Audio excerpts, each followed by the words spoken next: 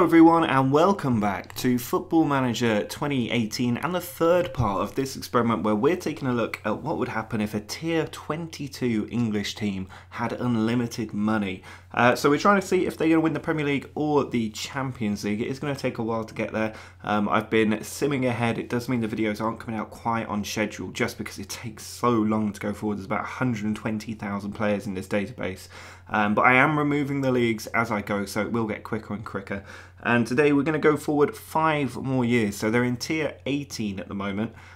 So they should, with a bit of luck, end up reaching tier 13 by the end of today's episode. And then next time I'm hoping to go 10 years ahead, which would get them maybe not quite 10 years ahead, depends how quickly they get promoted. But basically I want to get to the point where they're entering the traditional non-league kind of structure of the game and possibly even League 2. That's kind of where I want to go to in the next part. So do drop a like on the video if you're still enjoying this series and want to see more parts from it.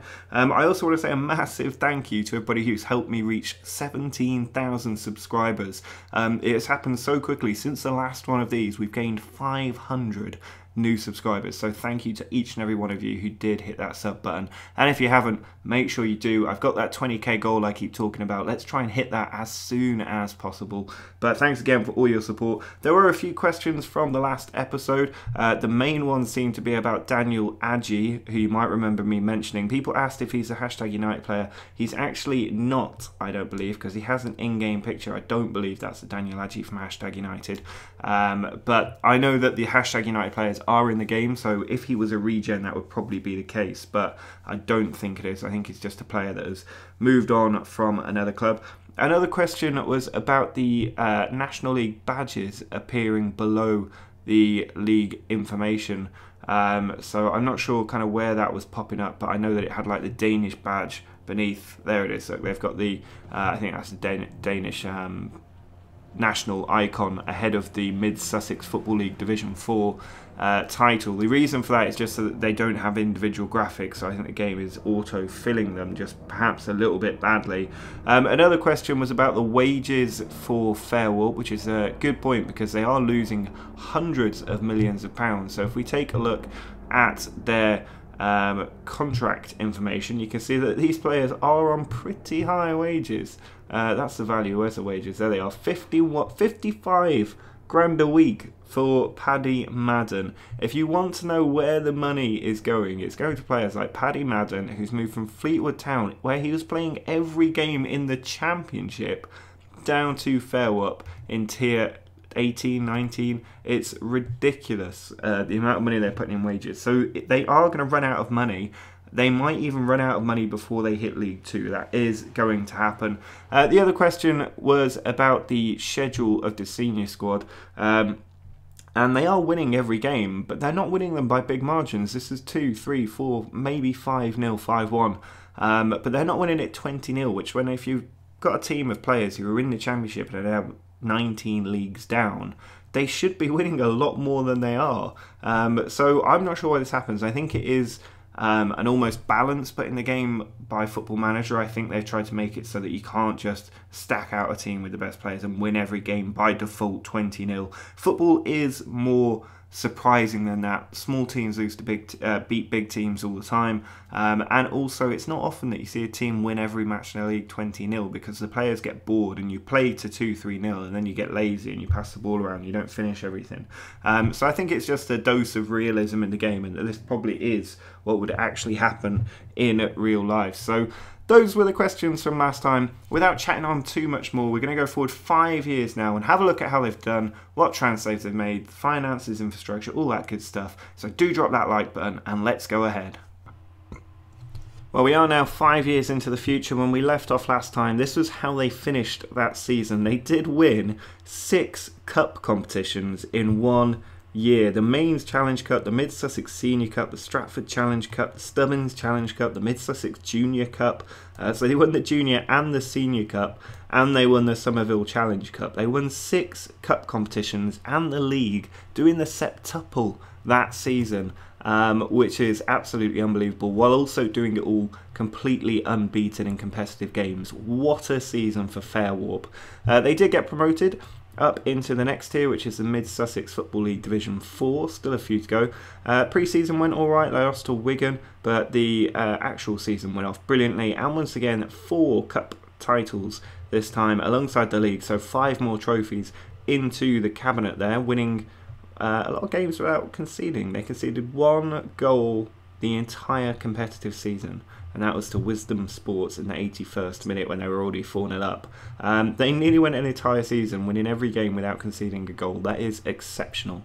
The following season they got up into Division 3 of the Mid-Sussex Football League, conceded a few more goals here, 2, 3, 4, but they got into 4 more cup finals and they won a lot of them, so that's 5 more trophies in the cabinet. And then going into the 24-25 season, now up to Mid-Sussex Football League Division 2, and you can see a lot of wins here, an 8-0 over Ashurst with 4 goals for Niall Ennis. A lot of cup competitions. They're playing so many matches across the season here, and in the end they ended up winning 4 more cup competitions, and that's a league title. That makes 5 more trophies every year. 25-26 season, Mid-Sussex Football League Division 1 now, so we're going to get into a different league after this. But you can see still a lot of cup competitions, and at the end they won all 4 of them. 5 more trophies, that's 20 trophies, or actually no, it's 22 trophies in the last 4 years, so that is a lot of trophies. They did lose actually, they lost in a cup semi-final. I missed that, I didn't even look at that. They lost on penalties to Stedham United in the Sussex Intermediate Cup semi-final, their first competitive defeat for many years, so a shock to the system there, but they did still win 5 trophies. It's not the end of the world. Taking on some more difficult teams in pre-season, but they lost all of them except for the one against Coventry City, so not a good start there. But their league now, they're in the Mid-Sussex Football League Championship. I assume there's a Premiership to come, but you can see that they have managed to win every single game right the way through to the end of the season, with 4 more titles, including that Sussex Intermediate Cup. They did beat Icklesham Casuals, what a name for a club, 5-0 there to take that title, which means if we look at their competition history, it goes down quite some way. A lot of league titles down there. The most highly reputable one, or is that the right way to say that there? The most reputable cup is the Tester Challenge Cup, which they have won twice. The Parsons Challenge Cup, they've won 3 of them. All of these cups ranked a lot higher up than their league divisions, which are down here, and actually in reverse order. I'm pretty sure this ranks in terms of reputation, so maybe the reputation for some of these leagues a little bit off. But Fairwarp doing very well. If we look at their transfer history, if I can find that, transfers would be the right place to look.